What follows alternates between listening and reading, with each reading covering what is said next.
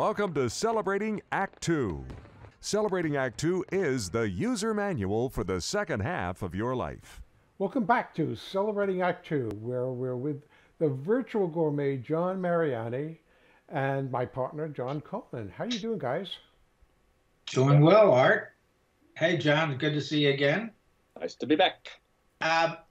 As our favorite food and travel writer, you have probably noticed the phenomenon that I have noticed, and that is that restaurants now, of course, and for many years, have had the waiters have a portable electronic tab. They don't write anything down, or they don't have to memorize it. They tap the pad, and the order goes automatically, instantly into the kitchen. Yeah. Well, the same thing is true when you come to pay.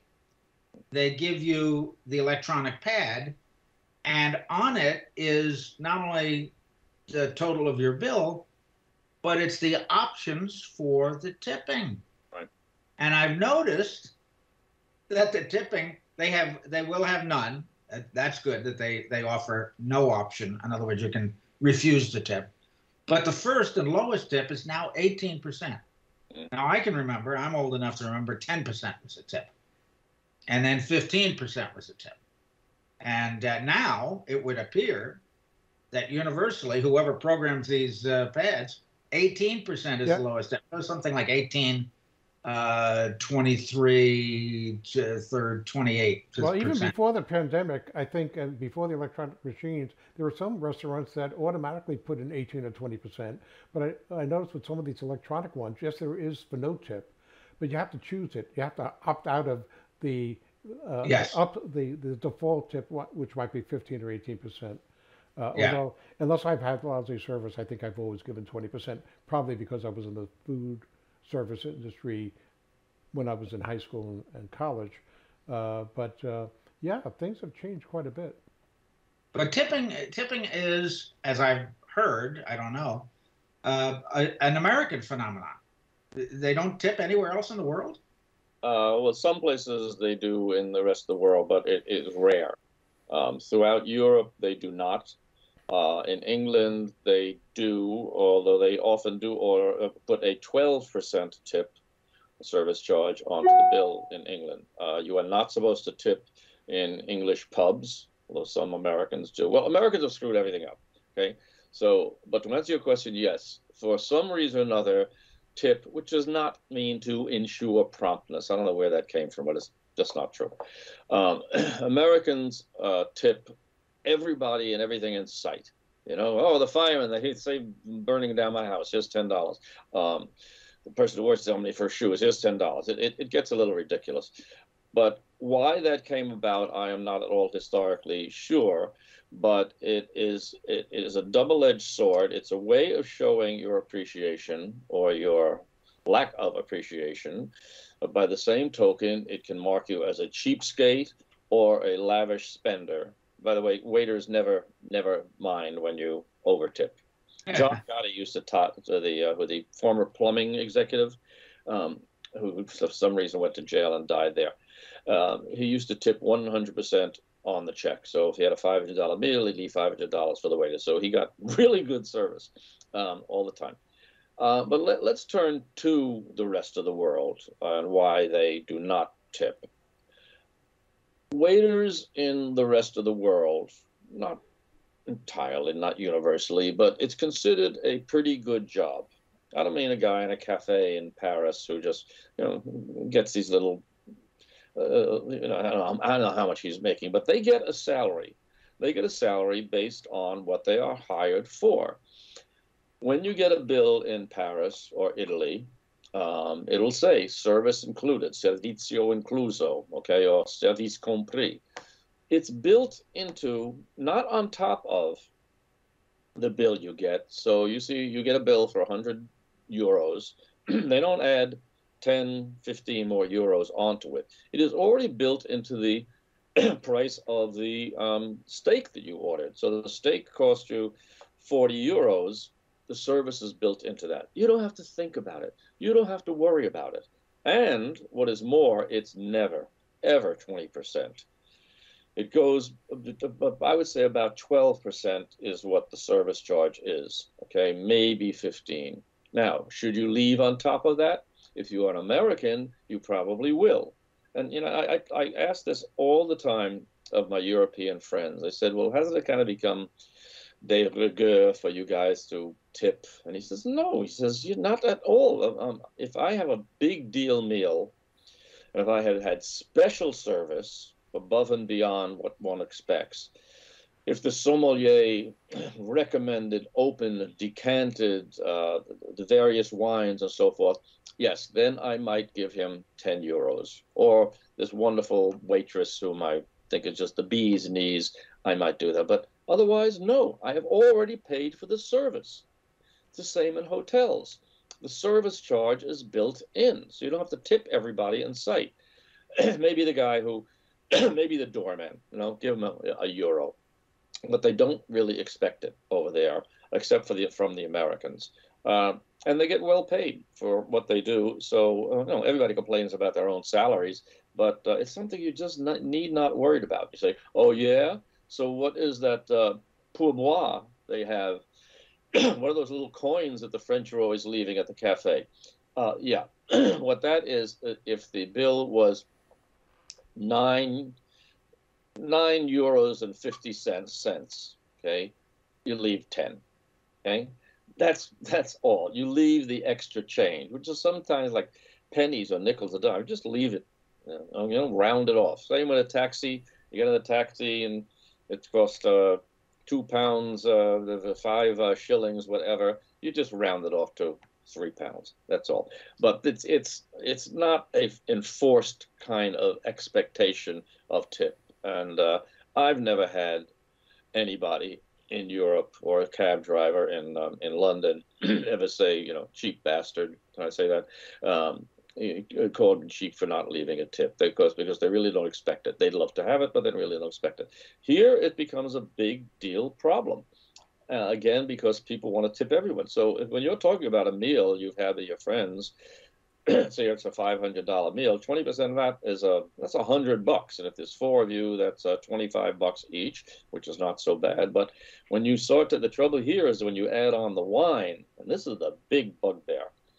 Let's say the wine alone cost $150. So that could be just 2 bottles of wine, or some guy wants to spend $300. It used to be, as you suggested, John, if you tipped it all on the wine, it was 10%.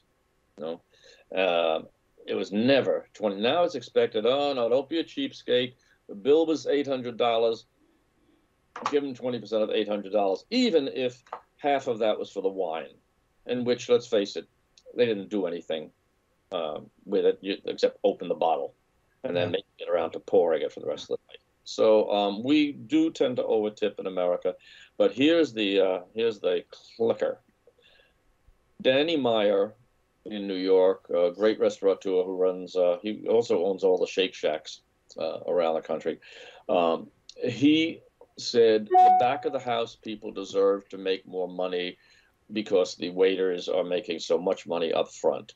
So we are going to just slap on a 20% tip that you have to pay. You don't have to if you don't want to, but it's going to be built into the bill, and some of that is going to go to the back of the house. Well, the waiters are a little angry about that, thinking they weren't going to make so much money as they used to. But you know what? It was the customers. I want to leave a tip. I want to show that I'm a good guy. I don't want them to think I'm a cheapskate by not leaving anything. So he had to throw the whole idea out. So now you go to a Danny Meyer restaurant like Union Square Cafe, Gotham Bar and Grill, and leave whatever you want. It's kind of interesting. I was I had an assignment in Australia for about 1.5 years, and they were typical of what you describe in Europe, which is no tipping was not expected. In fact, it was frowned upon. They would look at you as if it must be an American. But what was interesting about it is when the minimum wage here, and this goes back about 20 some odd years, when the minimum wage here was, let's say, $5 or $6 an hour, it was closer to $15 an hour, the equivalent of it, because they were getting medical benefits, they were getting retirement benefits, they were getting a whole bunch of things, okay, that made it more like a salary job. So you're right; they were being paid a living wage with significant benefits, and the only place for a tip was at the end of the bar in some places in a small restaurant. There might be a tall glass that might have been used for beer otherwise, and you could see that people might have left an extra dollar on the way out. No, As Mr. no Coleman may remember, growing up in the Bronx, there were Bronx Irish bars that had a jar at the end for the IRA. I do. You know, I'm sure that money never got there. Hey, you know, the problem I think we have in the United States is that our system of tipping is baked in now. It has been institutionalized. And John, you can correct me if I'm wrong because you know the industry, but I had heard about 5 or maybe even longer ago that waiters, that the IRS knows that waiters are getting tipped. And so the IRS, what do you call it, assesses every waiter something like 12% above their income for the tips that they assume the waiter's going to get. Therefore, if you don't leave a waiter at least 12%, they're losing money. Imagine a waiter being taxed an extra 12% and you leaving a 10% tip. That money, that extra money is being taxed, but it's coming out of their pocket. Now, is that true? And it seems to me a devious thing.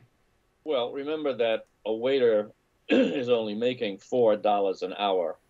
Okay, so quite literally, waiters that's a service price. They make $4 an hour, and because they get tipped so much. So you know, to kind of do the math, they're making much more than 12%, the average waiter, in order to have any kind of income whatsoever. So the IRS may in fact try to do that, and they do, but you know, a lot of it is in cash, which they obviously prefer. The credit cards changed everything because the money's right down there, you know, $25 tipped on there. So, and that all goes to the IRS. So you can't fiddle around as much with your income as you once did. I was at a restaurant the other day that only accepts cash. Well, what does the IRS do then with the whole restaurant and their income? So, you know, everybody plays the game, even our former president. That's true. That's true. Well, it's been an interesting conversation, and John, here, let me get $10 out for you. Oh, I thought you were going to give a tip on the third race at Aqueduct. That's another kind of tip. Yeah. Oh, okay. One thing I should add is that it used to be standard that you tip the maitre d'. Okay, well, the maitre d' is simply the guy who says, Mr. Coleman, party for 2. And he says, Francois, table 16. Yeah. Basically, that's all he does. But people started to tip the maitre d' because they wanted him to take care of them with a good table and treat them with special excessive service. If that's what you want, do not give it to him up front, which marks you as a patsy.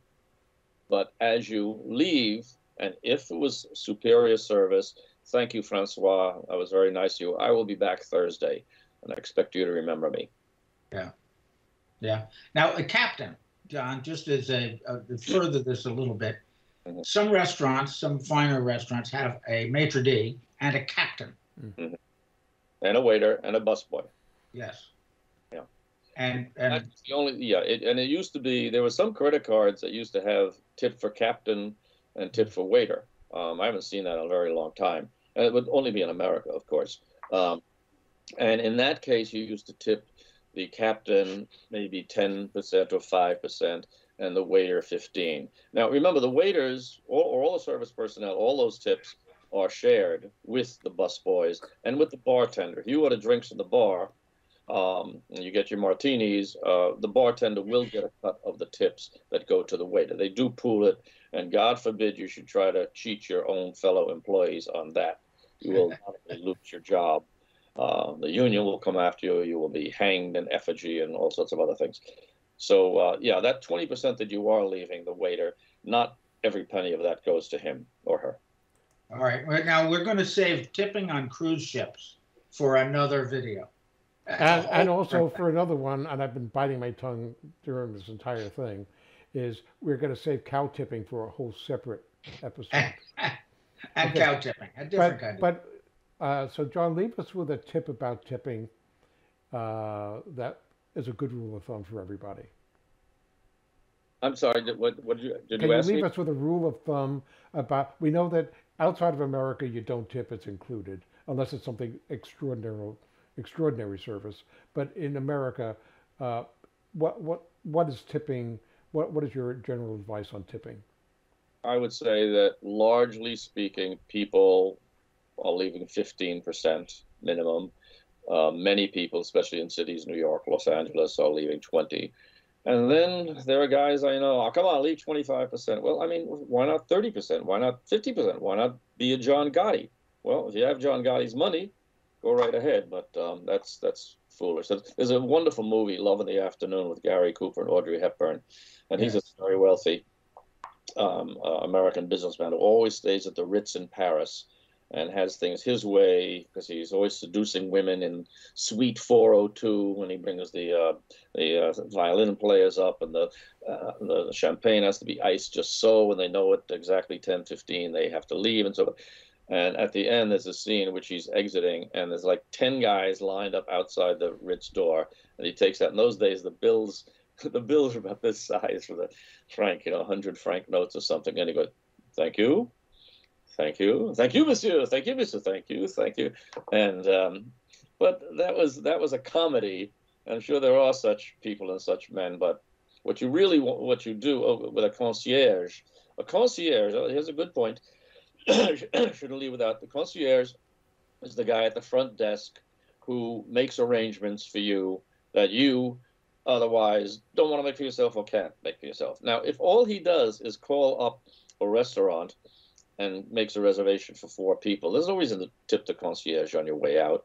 But if he gets you a reservation at a restaurant that is very difficult to get into on a Saturday night, if he gets you an audience with the Pope, if he orders up a limousine for you that, then yes, then you want to tip the concierge when you leave in an envelope accordingly. I was in Milan once, in which, boy, this guy just bent over backwards. They were having a transit strike, as the Italians do.